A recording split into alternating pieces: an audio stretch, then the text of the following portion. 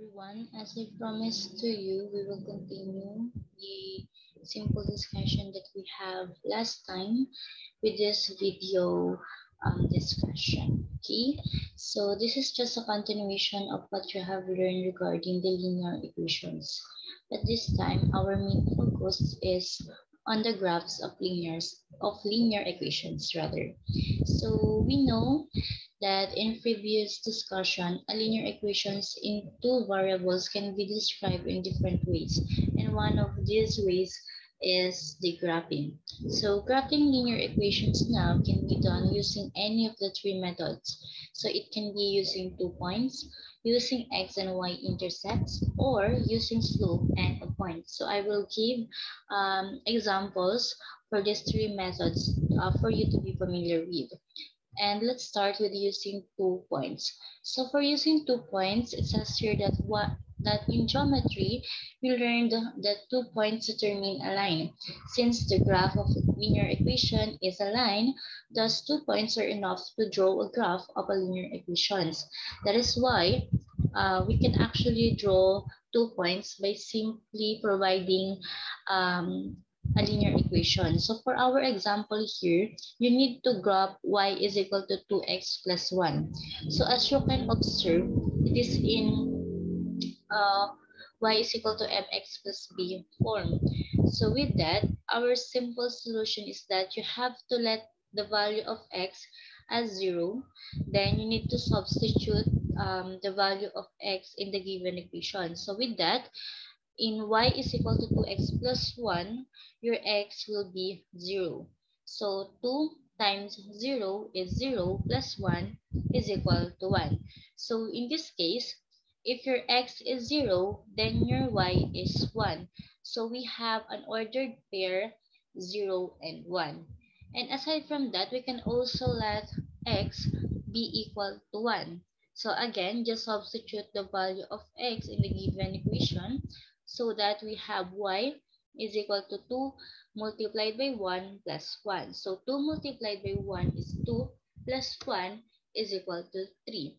With that, if the value of x is equal to 1, the value of y is equal to 3. So we have another ordered pair which is 1 and 3. So since meron na po tayong ordered pair, all we need to do now is to graph this pair. So ito po si 0 and 1. As you can see, it is located on the y-axis. Okay? And we have 1 and 3. 1, then 1, 2, 3. That is in quadrant 1. So, with that po, you just simply need to connect the two points and meron na po tayong magagawa na slope. Okay po? Di ba kung mapapansin nyo dito, sa y is equal to 2x plus 1, ang slope mo ay 2. Rise over run lang po yan. Parang ito lang siya. Nag-rise siya or pagbaba nga, ginawa niya 1, 2, tapos 1. Nag-meet na siya. So 2 over 1 is simply 2. Kaya po 2 yung m natin dito. Yan yung count nun. 1, 2 over 1. Ayun siya. Kaya ganun lang naman po yung sa may pagka-graph po using 2 points. So other than that, other method is using x-intercepts and y-intercepts. So as you can see in your SLG, it defined as the x and y intercepts of the line could represent 2 points, which are a and 0 and b. Meaning to say, we can let the value of y be equal to 0 or x be equal to 0.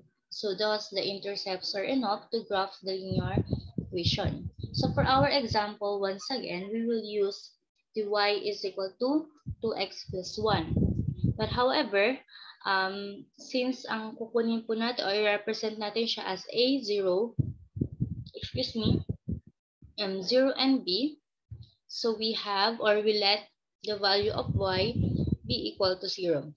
Kamukha po nung nandito sa a0. So, i-substitute lang po natin. So, we have y or is equal to 0. That's why 0 is equal to 2x plus 1. So, we simply need to transpose the 2x to the left side of the equation. So, the sign will be change from positive became negative. Or you can use the ATE method that I have mentioned last meeting. So, of course, kailangan po nag-iisa lang si x dito kasi yung value ni x ang nahanap natin. That's why we can divide both side by -2 so that we can cancel out yung katabi ni x. So, with that po, makakancel na natin si -2 and -2. So, the value of x now is simply equal to -1/2. So, meaning to say, if y is equal to 0, your x is equal to -1/2. Followed by, once again, we are going to use 0 and b. So, x now is equal to 0. Substitute the value of x, which is 0, to the given equation. And with that, we can get y is equal to 1. So, if x is 0, the value of y is equal to 1. So, with that, again, all we need to do now is to graph it or to point it out dun sa ating Cartesian coordinate plane. So, ang una nating point is -1/2 and 0. So, una ay si x, -1/2. So, nandito po siya along the x-axis pero sa negative part. So, ng ating number line. So, nasa pagitan siya ng 0 and -1, si -1/2. Then, 0 lang kasi yung y. So, dito lang po siya. Next is we have 0 and 1. So, actually, as you can observe, same lang yung naging slope din po nila. Diba? Magka-count lang din po tayo ng dalawa. At yung itsura ng kanilang slope is still yung kamukha lang din po nung kanina. Ang pagkakaiba lang is magkaiba yung point na naiplat natin. Kasi kanina dito tayo sa bandang taas.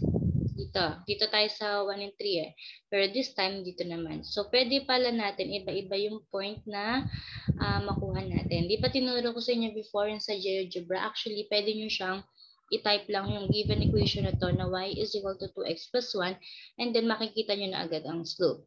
But then again, just like what you asked last time, kailangan mapapakita natin yung solution natin. Okay? And lastly is that we have using a slope and 1 point. So this time, i-graph pa rin po natin si y is equal to 2x plus 1. Pare-pareho lang po ang given pero iba-iba yung ways na ginawa natin. So this can be done by plotting first the given point, then finding the other point using the slope. So for our solution po, let us say that x is equal to -1. Kasi tayo ang maglalagay ng possible values eh.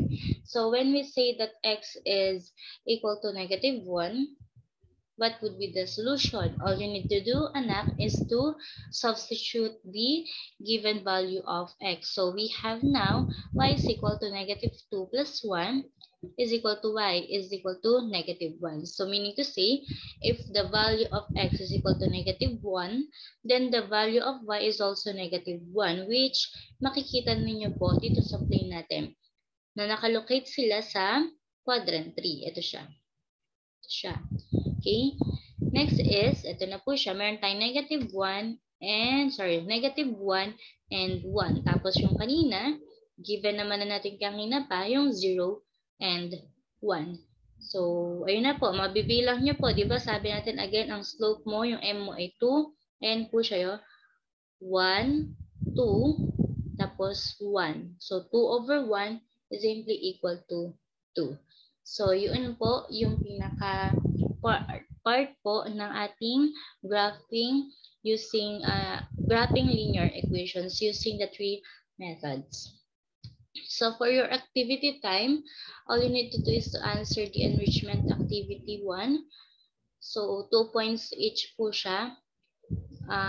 Kung hindi po kasi natin pwedeng sulatan ang sa SLG natin, so I think pwede nyo siyang i-draw or pwede nyo i-photocopy po para yung kulay mailagay ninyo po siya. Okay? And then, we have the enrichment activity number 2 in which multiple choices lang naman po yun nasa inyong nasa inyong SLG. So, all you need to do is to write the letter that corresponds to your answer on your answer sheet. And lastly po, is yung given yung graph at the right, and all you need to do is to find the following. You need to find the x-intercept, the y-intercept, the rise, the run. Madali lang to. Of course, yung slope, makikita nyo po dyan pag binino nyo, and the trend. So, that would be all for the week number 6. Yung hindi lang po natin to natapos ng lesson last time. So, balik-balikan nyo lang po yung video na to para po mas maintindihan ninyo. And don't forget to PM me if you have questions regarding our lesson. Thank you once again, grade 8.